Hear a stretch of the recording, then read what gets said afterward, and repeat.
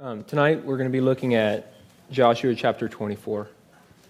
And so I'm going to start with one verse.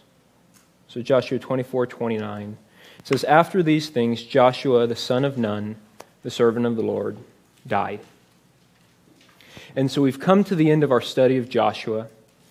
And tonight we're in chapter 24, and it seems fitting that we end our time in Joshua with his parting words, his farewell address.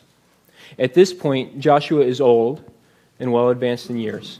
And we know this because in chapter 23, Joshua himself has said, "I am old and well advanced in years." He knows that his time is coming to a close, his time of leading Israel, and he knows that his time on this earth is ending. And so tonight we're going to look at his final words. Final words.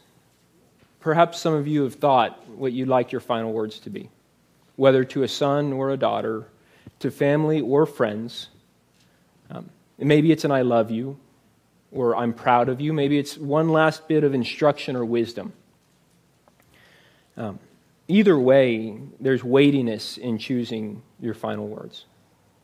And tonight, as we study Joshua's final words here, I ask you to keep that weightiness in mind. And so if we look at our text, Joshua 24, verses 14 and 15, I'll go ahead and read those. "Now therefore, fear the Lord and serve him in sincerity and truth. And put away the gods which your father served beyond the river and in Egypt, and serve the Lord. If it is disagreeable in your sight to serve the Lord, then choose for yourselves today whom you will serve, whether the gods which your father served, which were beyond the river, or the gods of the Amorites, in whose land you are now living. But as for me and my house, we will serve the Lord." Let's go ahead and pray real quick. Lord, we just ask that your word would come forth. Lord, that's our prayer tonight, that as we study Scripture, Lord, that we would hear your truths, Lord, and apply them in our life, Lord. And that's our prayer, that your word would come forth. So we pray that your Spirit would be on our hearts and strengthen us. In your name we pray these. Amen.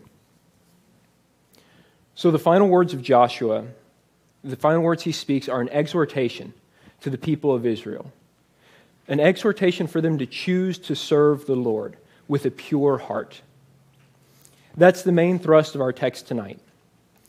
We will see the three characteristics of pure devotion to the Lord, and this true devotion that allows us to choose to serve the Lord. And those are a fear of the Lord and service to the Lord that is sincere and service to the Lord that is true. So first, let's look at the context of this command. Israel's completed the initial conquest of the land of Canaan. They have been given this land and instructions on taking the rest of it. And on this day, Joshua has assembled the leaders of Israel. He's gathered the heads, the elders, the officers, and the judges of Israel, and he's presenting to them a word from the Lord. Here, God is recounting his goodness, his faithful fulfillment of the promises to Abraham and to Isaac and to Jacob. And Joshua relays this word in verses 2 through 13. And so I'll read a few of the just highlights of this text. It begins, "Thus says the Lord." God says, "I took your father Abraham from beyond the river, and I multiplied his descendants." He also says, "I sent Moses and Aaron, and I plagued Egypt. I brought your fathers out of Egypt. Your eyes saw what I did in Egypt. I brought you to the land of the Amorites who lived beyond the Jordan. They fought against you, and I gave them to your hand. You took possession of their land when I destroyed them before you. You crossed the Jordan and you came to Jericho, and the citizens of Jericho fought against you, and the Amorite, and the Perizzite, and the Canaanite, and the Hittite, and the Girgashite, and the Hivite, and the Jebusite. Thus I gave them into your hands. I gave you a land on which you had not labored, and cities which you had not built, and you have lived in them. You are eating of vineyards and olive groves which you did not plant." Here God is recounting his faithfulness to the nation of Israel. And now he's issuing his requirement, his command to them. In verse 14 it says, "Now therefore fear the Lord and serve him in sincerity and truth. Put away the gods which your fathers served beyond the river and in Egypt, and serve the Lord." Let's look at how this starts. He starts with the word now. There's an urgency in this command. He's saying, do this now, from now going forward. And therefore, we look and we see that God has just recounted his faithfulness, his deliverance, his power, and his might. And now, all of this points to who he is. He is the living God. And therefore, as a consequence of all he has done, and more than that, as a consequence of who he is, do this. And the command is this: fear the Lord, serve him in sincerity, and serve him in truth, or faithfulness. These are the three characteristics of true devotion to the Lord. And so the first of these is fear the Lord. The idea of fearing the Lord oftentimes seems like an Old Testament concept. But God doesn't change, and neither does the command in Scripture to fear the Lord. We see the idea of fearing the Lord throughout Scripture, in fact. In the Psalms, we see Psalm 9 says, "The fear of the Lord is the beginning of wisdom." Going forward into the Gospels, we see Luke stating Mary's words. She says, "And his mercy is upon generation after generation toward those who fear him." Christ himself says in Luke chapter 12, "But I will show you whom you should fear. Fear him who after the body has been killed has the authority to throw you into hell." Or Paul and the Apostle Peter mention this as well in their epistles. In 2 Corinthians chapter 5 it says, "Therefore, knowing the fear of the Lord, we persuade others." And in 1 Peter chapter 2, "Honor all people, love the family of believers, fear God." And so what is it to fear the Lord? I would suggest to you that Israel had a very clear understanding of this. Almost a clearer understanding than I would say most Christians have today. I'll read a few verses from Exodus in 19 and 20. Israel's gathered around Mount Sinai, and we read, "Now Mount Sinai was all in smoke because the Lord descended upon it in fire. And its smoke ascended like the smoke of a furnace, and the whole mountain quaked violently. When the sound of the trumpet grew louder and louder, Moses spoke, and God answered him with thunder." Looking at Exodus chapter 20, it says, "All the people perceived the thunder and the lightning flashes and the sound of the trumpet and the mountain smoking, and when the people saw it, they trembled. And they stood at a distance. Then they said to Moses, 'Speak to us yourself and we will listen. But let not God speak to us or we will die.'" This is a holy terror. It's an overwhelming sense of reverence and awe. It's the same awesome fear that caused Isaiah to exclaim, "Woe is me, I am undone," when he had his vision of the throne room of God.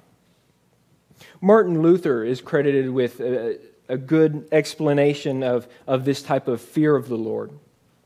In his explanation, he contrasts two different types of fear: servile fear and filial fear. Servile fear is this fear that a prisoner would have for a tormentor or an executioner. It's this dreadful anxiety of one who's in a posture of servitude under a malicious owner or master. This isn't the fear that we're talking about in the fear of the Lord. This other fear is filial fear, and it's different. Filial fear is the fear that a child has for his father. It's the fear I see in my sons when they've disobeyed and I come to correct them. And it doesn't matter what the punishment will be or what the discipline will be. They hate that they have displeased their father, and they dread that. It's this fear of displeasing someone for which you have tremendous respect. And so if we understand that minorly with the fear of your father, right, how much more so to a holy God, a perfect God. And so this is the fear when we talk about when we say fear the Lord. But how do you bring about this fear of the Lord in your life? I would say look at Exodus. God declares that He has hardened Pharaoh's heart so that he can display His awesome power. Why? So that Israel and Egypt would know that He is the Lord. And these accounts are recorded so that we will know that He is the Lord. And so the way to bring about this fear of the Lord is to know the God of Scripture. Study Scripture to know the God of Scripture. And so if you are unable to reconcile the concept of fearing the Lord with the God you know, then I would say that you do not have a right view of the God of Scripture. And so how do you approach God? Are you flippant in your approach to God? Are you irreverent? I think I've talked to Matt a couple times. We've seen the shirt that says, "Jesus is my homeboy." And you just have to think, could you imagine Moses wearing that kind of a shirt? Having that kind of a cavalier approach in his relationship to the living God that delivered them from their slavery in Egypt. And so, as a follower of Christ, do you live in such a way that reflects that you have a fear of the Lord? True devotion is characterized by a fear of the Lord.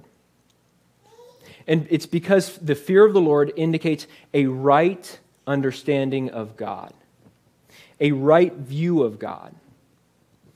And the only way to have a right view of God is to know the God of Scripture. Know the God of Scripture. The second characteristic we see in this command, it's therefore fear the Lord and serve Him in sincerity. The Hebrew word for sincerity can also mean perfect, or completely, or with integrity. It's the same word that describes sacrifices that are called for in the law. It says, a lamb without blemish, a perfect lamb. And it's in this context that we see it's not this command for perfect, sinless service in what you do all the time. Israel has the law that atones for their missteps. But in this context of serving Him in sincerity, we're addressing the heart of your service to the Lord. The command is that you serve, that your heart is a heart of service, sincere service to the Lord. And so how can you serve God with sincerity? I would say you must know His Word.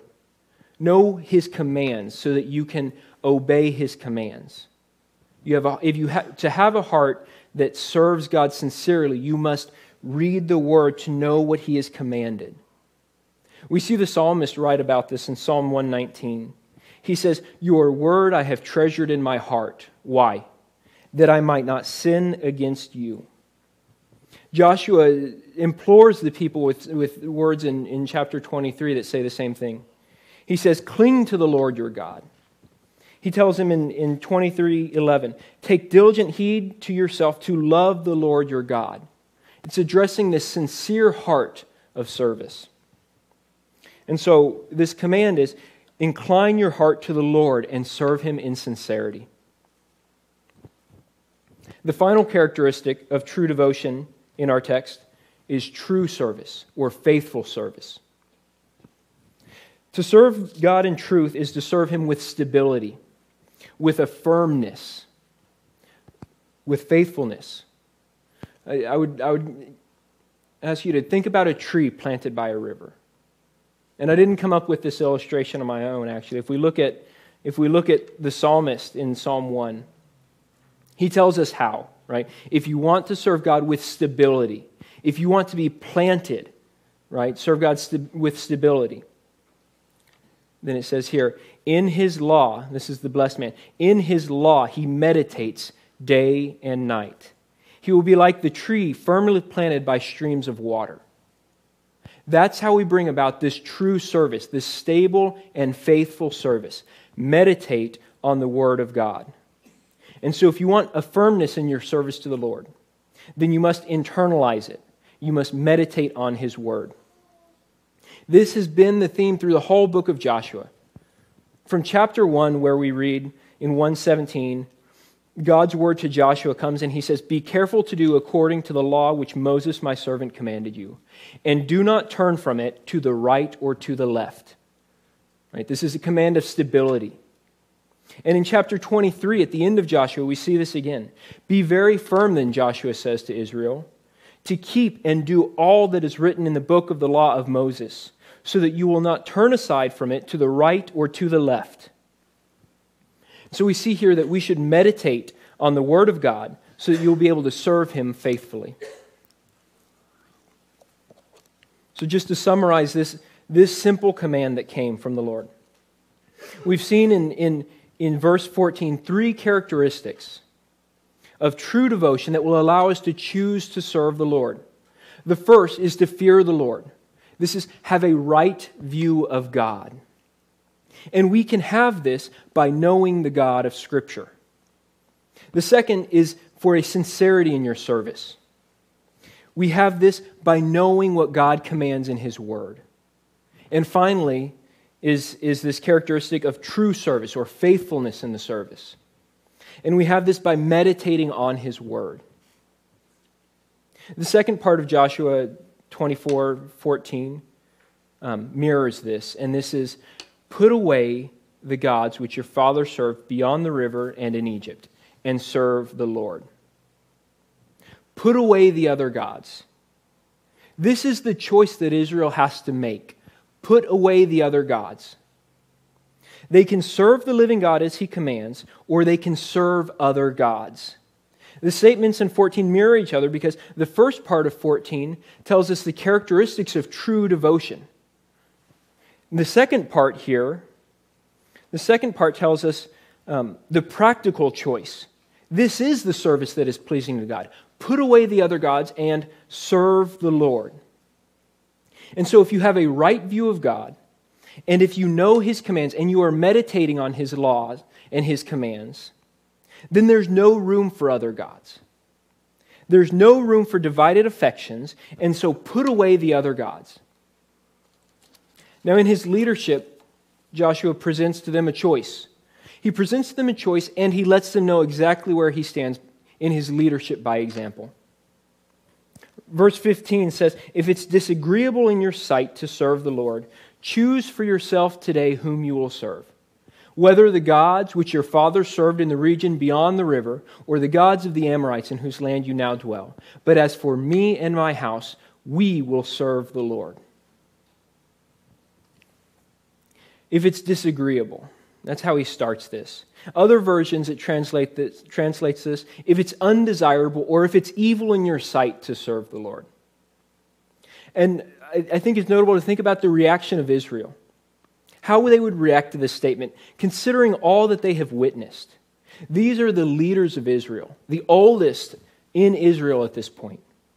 This is the generation who was less than 20 years old when they first spied out the land. This generation would have been delivered from their bondage of slavery in Egypt. They would have been children when that happened. They would have crossed the Red Sea. They would have watched their parents die in the desert for their unfaithfulness. They would have seen the plagues come and kill thousands of their brothers because of their idolatry at Peor. They crossed the Jordan River, on dry land in the flood season. They saw the walls of Jericho fall down before them. With the Lord's mighty hand, one man of Israel put to flight 1,000 of their enemies. And they now live in cities that they did not build, and they eat from vineyards and olive groves they did not plant. And Joshua now asks them, if this seems evil in your sight to serve this God. You think about this question. If it's insufficient, right? If what God has done, who God is, right? Everything He's done points to who He is. And so if who God is insufficient to command your faithful service, then Joshua says, choose. Choose someone else. And he lays before them two options even. He says, you can choose someone else, and here are your options. So pick one. The first of these options is the gods which your fathers served in the region beyond the river. And I'll tell you, this is tradition or antiquity that he's presenting before them. And there's no doubt that this reference to the region beyond the river, and these gods from the region beyond the river are the gods from which Abraham was called. These are the gods that are referenced in verses 2 and 3. And these are the gods of Terah, Abraham's father. These are the gods of Nahor, Abraham's brother. These are also likely the first gods of Rebekah, the wife of Isaac, and her brother Laban, who again, right, we know is the father of Rachel and Leah, the wives of Jacob. And these are likely the same household gods that Rachel stole when they were fleeing from her father Laban in Genesis 31. And I don't pick out these names, Nahor, Laban, Terah, Rachel, Rebekah, Leah. I don't pick them out just to show you how narrow this family tree is for the patriarchs, but rather to make a point that unfortunately this idolatry persisted. Somehow this idolatry persisted in Israel, whether through Rebekah or Rachel or Leah or their manservants or maidservants that they brought with them from this area. But somehow this idolatry persisted throughout their 400 years of slavery in Egypt, throughout their 40 years of wandering in their desert, and even now today after taking the land. He's warning the people because it's mentioned here suggests that it's persisting somewhere. These gods are in Israel, and they are commanded to serve the Lord, and so put away these other gods. So gods of tradition. How do we also face the same temptation? If we think about them that way, gods of tradition. If we start with Israel back then, I think it's easy to see how they would say, if we are serving Abraham's God, how much better might it be to also serve the gods of Abraham's father and lead them astray that way? Or we can look in the New Testament and see the temptation of tradition. When we look at the religion of the Pharisees, they proclaim to know God, but the God they worship is not the Lord. Christ himself condemns them of this when he says, "You neither know me nor my Father. If you had known me, you would have known my Father also." In John chapter 8. The Pharisees had their tradition, and yet because of that, they rejected the Lord. And so even today, we hear some who justify their choice in churches as because they like the tradition or they like rituals of it. This is an example of when people might be choosing tradition over choosing to serve the living God. And so examine yourself today. Do you elevate tradition over true relationship with the God of Scripture? Practically, I would encourage you to think about as we approach the holiday season. What do you promote? Do you promote traditions? Or do you promote the tradition that honors the God of Scripture? Do you promote to them that in this holiday season, Christ has come? He has come to bring salvation to his people, to all people. Or do you promote to them deceit? Other traditions because they're fun or because they've been passed down in your family. More subtly, we can even examine our own hearts in coming to church. Do you come to church every Sunday because it's what you're supposed to do? It's a time to put on your Sunday finest and go and see others, right? Or do you come because you want to be fed the Word of God and you want to fellowship with believers in biblical community? So we see the temptation can permeate anywhere. This temptation to serve tradition over serving the living God. The second option Joshua presents is the gods of the Amorites, in whose land they now dwell. These are the gods of culture, the gods of the compromise, those around them. These are the local gods, the popular gods. This is just like the entanglement that Israel had at Peor, where they went after the gods of the Moabites because it felt good. It's this attitude of compromise surrounded by a wicked culture that God warns the Israelites against. When he says, do not intermix, do not intermarry with the inhabitants of Canaan, or they will lead you astray. He was warning them against the gods of the culture because he knew they would lead Israel astray. And then Israel would not have a pure heart. And so what are the gods of culture today? To get a taste of what our culture elevates, I think all you have to do is turn on the TV, or in my case, listen to the radio, or even if you're trying to buy groceries, just looking around at all the magazines that surround us. A few of the gods of today's culture, I'd say, are materialism, sexual immorality, or the elevation of politics for our salvation, or the idolatry of ourself. Choosing the god of culture can be more subtle than these, though. Consider this. What do you give your time and energy to? What's the biggest house of worship here in College Station? Not being an Aggie, I think I can make a case for it's Kyle Field. Or you can even go to church to serve the gods of culture. Do you come here to see and be seen? Is it a social gathering that you come for? And so examine yourself. Where do you spend your time? Do you expend your time and your energy to know the God of Scripture?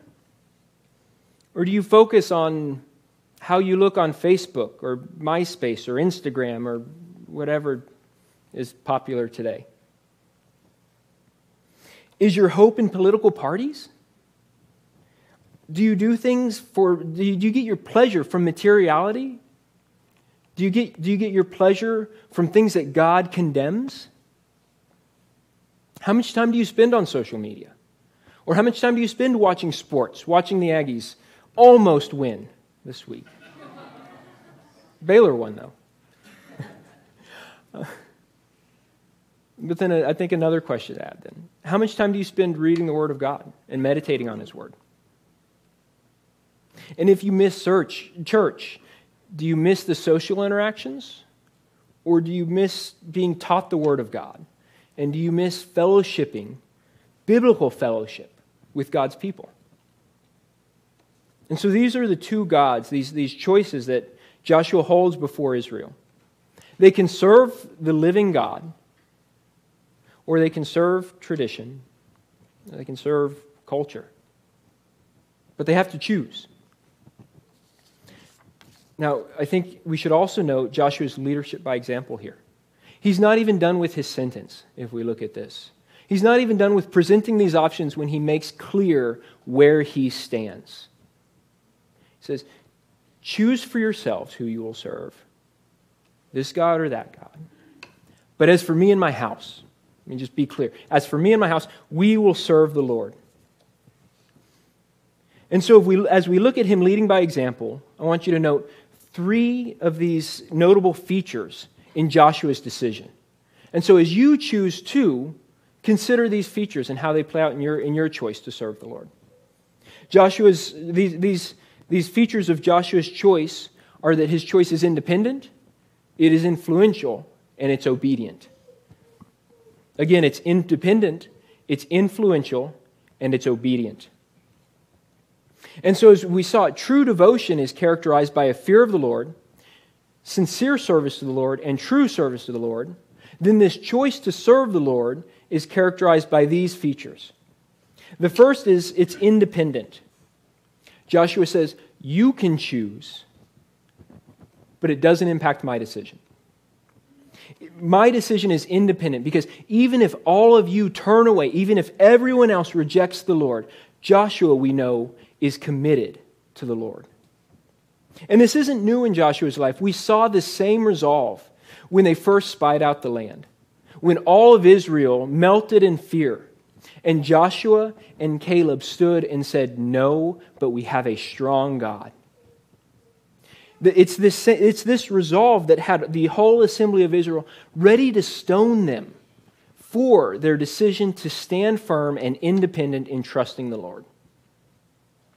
It's the same kind of resolve that we see throughout other heroes of Scripture.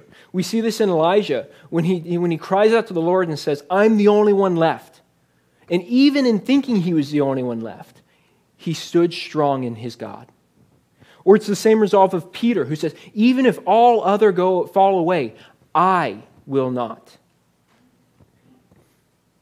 So this decision is independent. It's also influential, if we look here. Joshua, he's led Israel for many years. No doubt he's influential on the leaders of Israel, those who he's addressing today.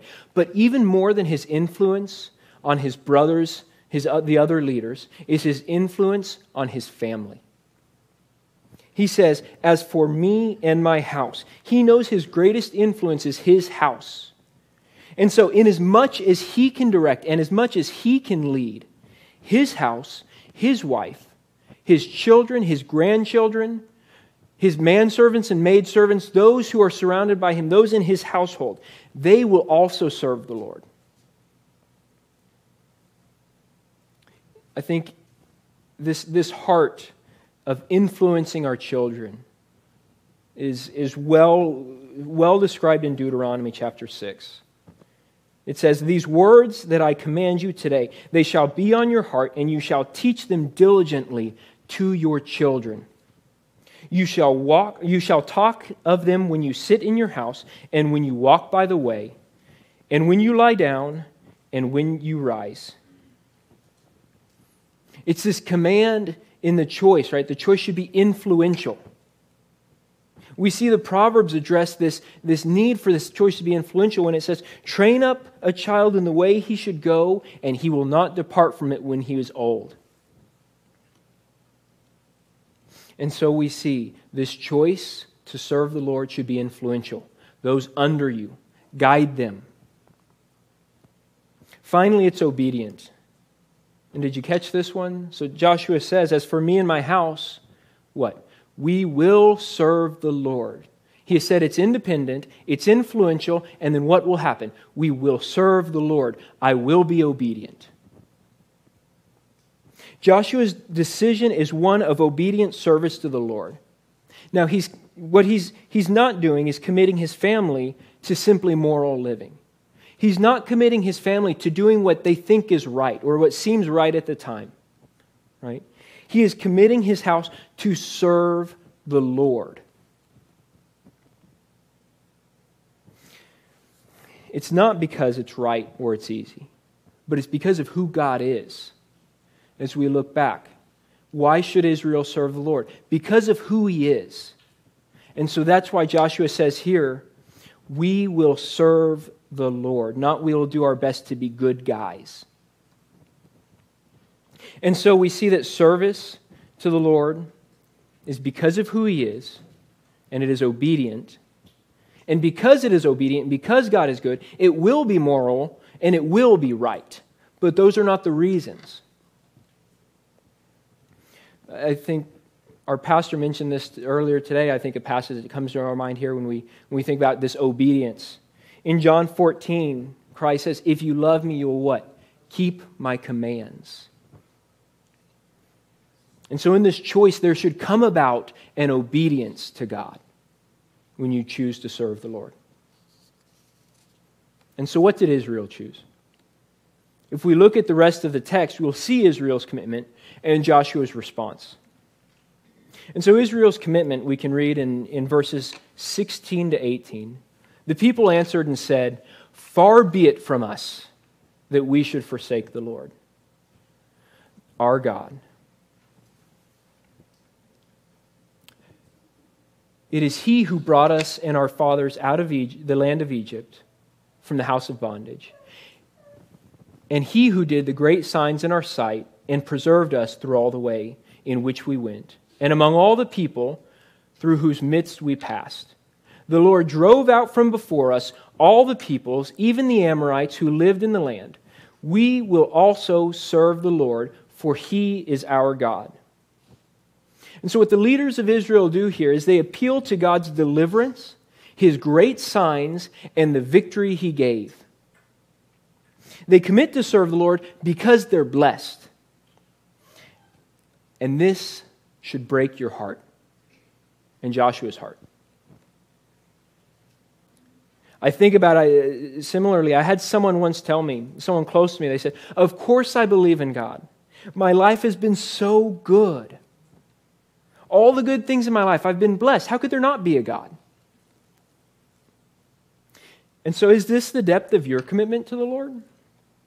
Do you choose to serve Him because you feel like He's given you some good things Because you feel blessed? Or do you choose to serve Him then only as long as circumstances are good? How does this kind of commitment hold up under persecution? It doesn't. We can see in the gospel where we're talking about the parable of the soils. It's this kind of commitment that falls, like the seed that falls on rocky soil, that springs up at once with joy, but then when trials come and persecution comes, it withers away because it does not have root. This type of commitment is not characterized by true devotion to the Lord. It does not fear Him, and it does not serve Him in sincerity or in truth.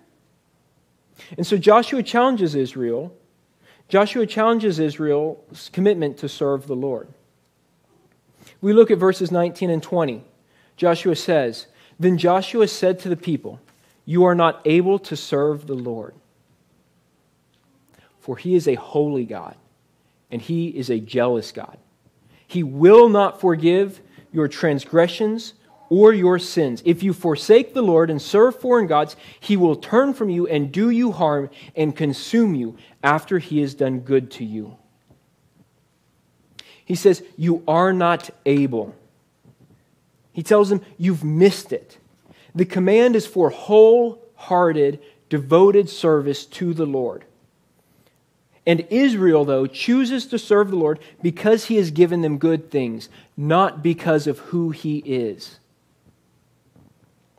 It reminds me of those who follow Christ for the miracles, or for the food, or for the healings.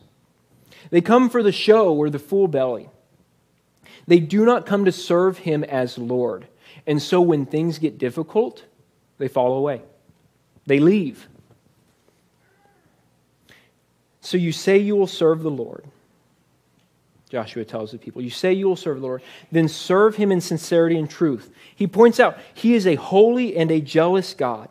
The standard is perfection. Wholehearted, devoted service. Your half-hearted service is no service at all. Your divided heart is not acceptable to the living God. It also says, He will not forgive your transgressions or your sins. I wrestled with this one a lot. The idea that God will not forgive your transgressions or your sins. So I think as we look at it in context, it enlightens what he's talking about here. This is forgiveness outside of the covenant of faithfulness. Sin in Israel has its due punishment and its means of atonement, which is by the blood of sacrifices. This blood of sacrifices is just an image of the blood of Christ that ultimately brings this forgiveness of sins. But when Joshua is telling the people here, He will not forgive your transgressions or your sins, he's talking about the sin of idolatry. If you reject the Lord, He will not forgive your transgressions or your sins. And He will turn from you and He will bring about your destruction. Following Joshua's challenge to the people's commitment, the people reply and say, no, but we will serve the Lord. They know He is holy. They know that He is jealous. They know that He will punish unfaithfulness, and yet they still choose to serve the Lord. This is a better service. They're not just appealing to what He has done. They know their God, and then they will serve Him. They will serve the God they know. And so Joshua guides them once more in how to serve God with a pure heart. If we look at the following verses, he tells them once again, put away the foreign gods. He tells them, incline your hearts to serve the Lord. And in Israel's response, they appeal to the obedience. They say, we will obey His voice. Israel is choosing to serve the Lord for who He is. And so what follows is good news and then bad news. Israel did serve the Lord. We see this in Joshua 24:31 and again in Judges chapter 2, verses 7 through 11. It says, the people served the Lord all the days of Joshua. and all the days of the elders who survived Joshua, who had seen all the great work of the Lord which he had done for Israel. And then Joshua, the son of Nun, the servant of the Lord, died at the age of 110. They did it. They chose to serve the Lord. And it says here in Scripture that they did. But we get to the bad news. If we look at Judges 2:11, all that generation also were gathered to their fathers, and there arose another generation after them, who did not know the Lord, nor yet the work which he had done for Israel. The very next generation forsook the Lord. The very next generation. Israel served the Lord. They feared the Lord. They served him in sincerity and truth, but we see the failure of their commitment to serve the Lord. Their decision did not influence the next generation. They failed in the handoff here. All the laws, the ordinances, even the memorial stones that they set up to remind them of all that God had done for them. It didn't work. The commitment to true faith was not preserved to the next generation. Remember the commitment of Joshua, me and my house? Preserve the faith. Pass it down. Teach the words of Scripture diligently to your children, as Scripture itself tells us to do. Talk to them in everything you do. Whether you're in your house sitting at the table, whether it's before bed, whether you're just in the car, driving around. Talk about it. Pass the faith down. So you have a choice. You must choose. Choose today who you will serve. Tradition, culture, or the living God who reveals himself in the words of Scripture. This is the living God who revealed himself to man, who came and dwelt among man, who redeemed man at a great price. This is the God of Scripture.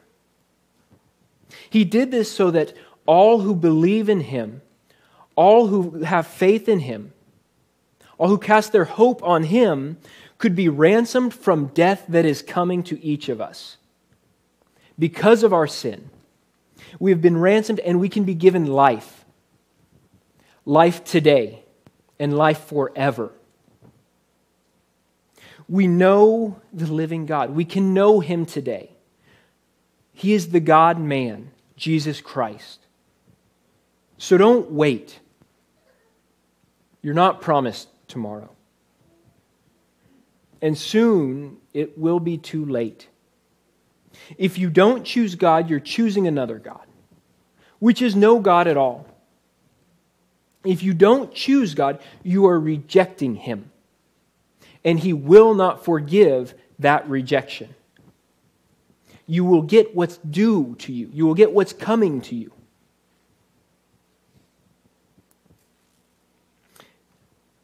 Someday it will be too late to choose to serve God willingly. But someday every knee will confess that he is Lord. And so just as Israel made a choice to serve other gods, and they were spewed from the land that they had been given, each of you too, in choosing not to serve the living God, not to trust in the living God, will be cast from his presence forever. And so listen to what the Word of God says.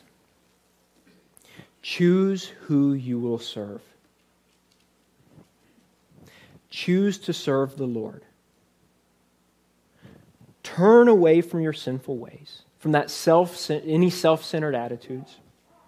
Turn away from your pride, your lusts, your other idols, these other gods, and choose to serve the Lord. Fear the Lord and serve him in sincerity and truth, and put away the other gods. Lord, you are God in heaven above, and on earth below. And you are not like us. You are worthy. You are holy. Lord, you are jealous, and rightfully so. None is like you, Lord, and there is no other like you. Lord, we pray that we will not forget your might or your power. And tonight, Lord, I pray that your people will serve you with a pure heart, that they will choose to serve you with a pure heart. And Lord, for those who do not yet know you, who do not know the true and living God, I pray for them, Lord, that they will choose you and live. Help each of us choose you each day. Prune us, Lord. Cut away our idolatry.